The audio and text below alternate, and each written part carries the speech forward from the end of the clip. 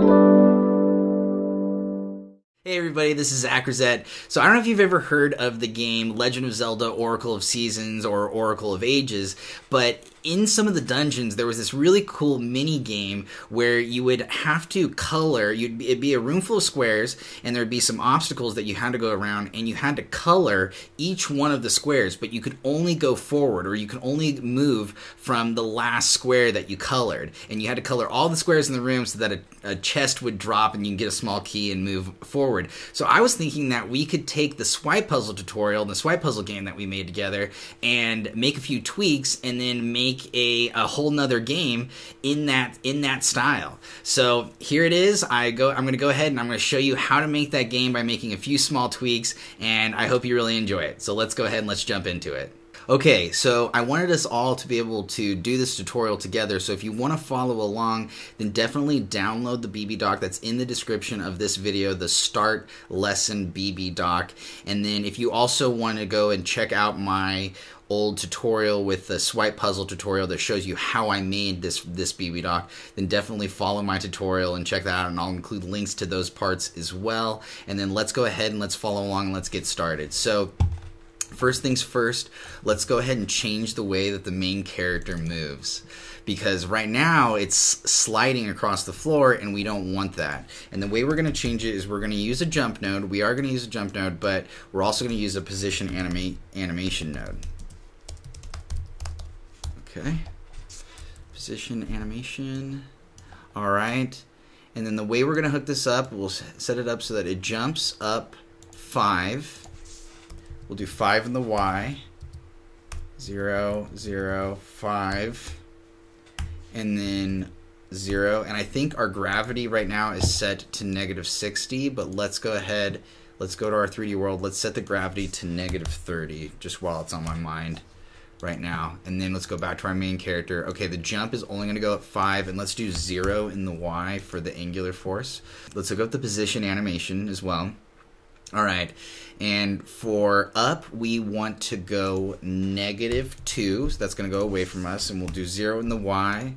We'll do a duration of let's do 0.1 seconds, and then we'll do linear, and then we'll also change the scale of the collision shape to just 1. It doesn't need to be big like it was for the other game. So we've got the collision shapes, and then let's just take a quick look at that and see how that looks. Okay, we'll swipe up. All right, perfect, and then jumps up there. It kind of hops and slides up 1 position. Okay, that's perfect. Now, let's go ahead and do that for the others. So we'll put this up at the top since this is going to be up, and then I'll hit S on my keyboard and copy it below, and we'll hook it up so that it is going to go down, the new copies. And we'll do, instead of -2, we'll do +2. And then we'll copy this. Okay, great. And we'll hook this up so this is going to go left. All right, perfect. And then we're going to go 0 in the Z, and we're going to go -2 in the X. All right, perfect. And then last one. Okay, cool. And we'll hook it up so that we can use the keyboard buttons as well, so that we can play it on our computer. All right, perfect. And this is the last one, and it's going to go to the right, so it's going to go +2. All right, perfect. Now let's hook this up so that it goes, when it's pressed, we do the jumps here, jump up, and then we're going to go jump down, jump to left, and then jump and move right. Okay, so we've got all that done. Okay, perfect. Now the next thing that we're going to need is we're going to need to do a defeated animation, because we're going to make it so that, defeat. We'll do an if collide. We're going to make it so that we cannot go backwards. We can only go one direction. That's part of the puzzle. Debris. We're going to need a if collide, a debris explosion. We'll need a delay. We'll need an event, delay. We'll need an event. Okay, great, perfect, awesome. Now let's hook this up here, and we'll make it so that the affected asset is enemy. And we're also going to do the scale as 1.1, 1.1, and 1.1, and it needs to be just a little bit bigger than the rest of the collision shapes so that it registers the collision really easily, and we don't have any problems there. Okay, we're gonna hook up this debris explosion, hook up this delay, hook it up just like I'm doing, and then it's gonna be game over, and we're gonna call this game over. Okay, awesome.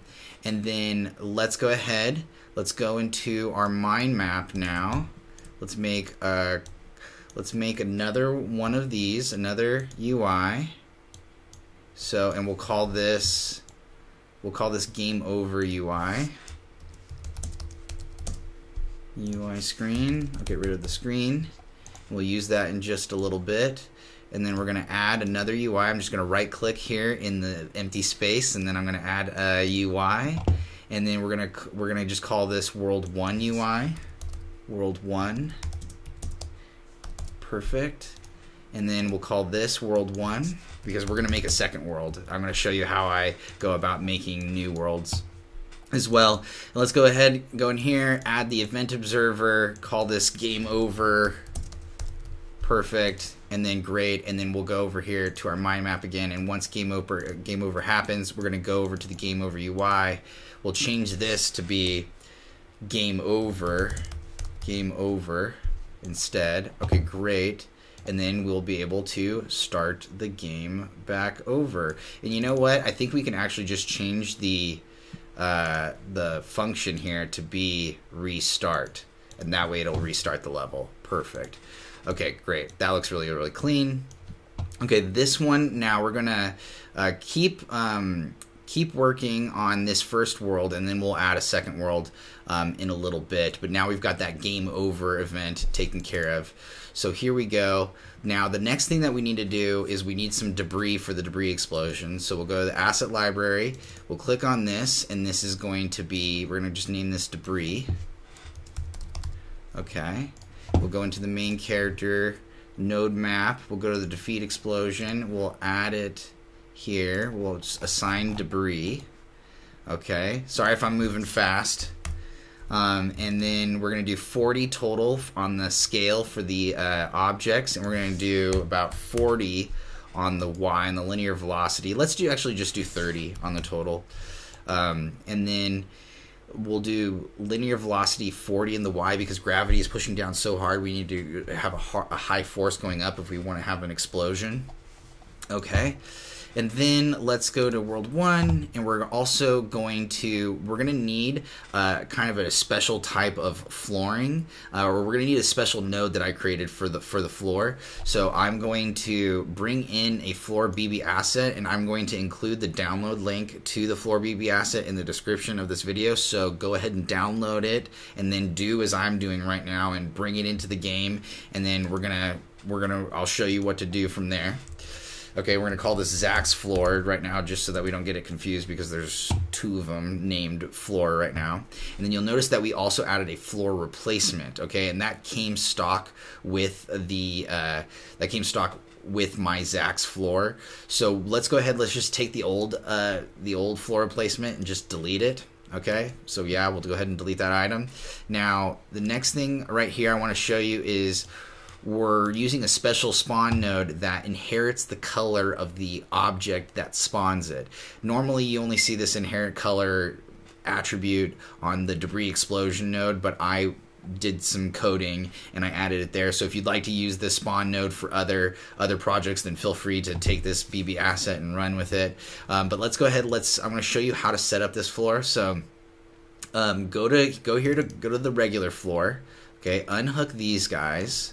All right, we're gonna use some of these nodes here. So let's go ahead and hold on to them. But we need an if collide. Perfect. And then we'll set it up so that the if collide with main character, and we're gonna go ahead and actually rename this main character 1 right now, just so that because we're gonna have another main character 2 for our next world. All right, now we're gonna go back to floor. We're going to have it set to main character 1. Perfect. We're going to set the color to orange. We are going to get rid of this spawn node. go to Zach's floor, grab the new spawn node that I created, copy and paste it in there. Perfect. And it's already got the floor replacement already hooked up for us, so you don't have to worry about that. But normally you would press this edit button, select floor replacement, and that's going to be the asset that's assigned. Okay, now that looks good. Now let's go ahead and let's set up an enemy. We need to go to World 1. We need to set up an enemy to spawn behind us so that every time we move forward, we can't move back. So I'm going to go to the asset library. I'm going to select sphere. I'm going to name it enemy. And this is also really important. We need to put it in the enemy collision group. And I'm going to make it static. And I'm going to change it to pink for now, but we're going to make it invisible pretty soon. And let's go to our main character. And now we're going to start spawning enemies right behind us as we are moving across the floor. So at the end of the position animation, we are going to spawn an enemy. Perfect. And assign it. And then we're going to want to put it, so we want to put it behind us. So if we're moving forward in the Z, or negative, let's see here. This one is the bottom one. This is moving right. So we're moving +2 in the X.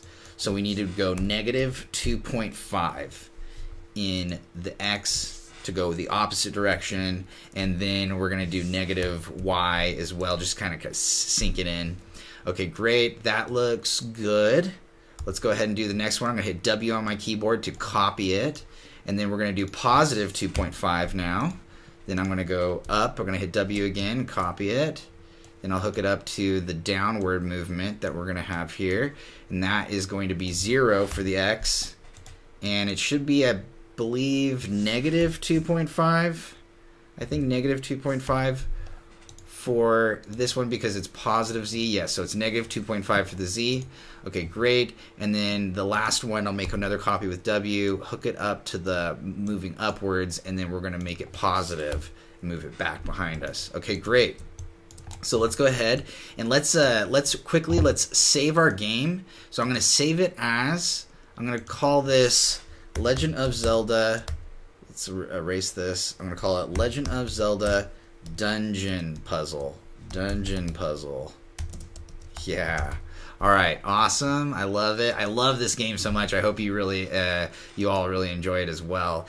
And let me just check on the collision shape here on our character. Let's see here. Go to our main character. Check the collision shape real fast. Oh, you know what? I want to put it in position 1 and then 1 and 1. Okay, great. Check the collision shape. Looks good, looks good. Let's do the start.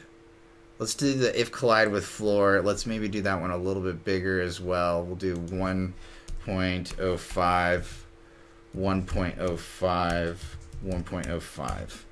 Okay, and that's on the collision shape. All right, let's make sure. Let's see if that's working. So we'll press play.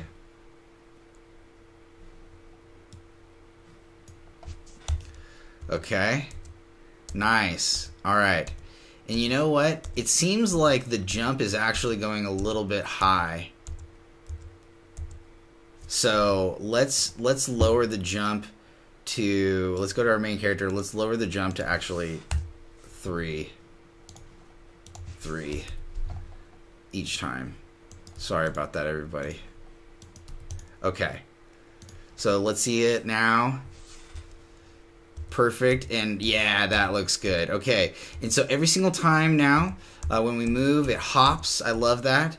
And then when we try to go back, it's an explosion, and then you can press play and start over. Okay, great. Okay, I'm gonna go ahead and end this first video here. In the next video, I'm gonna show you how to turn those enemies invisible and how to make a second world and how to go about designing that. So I'm really excited to see you in that next video, and thank you so much for watching.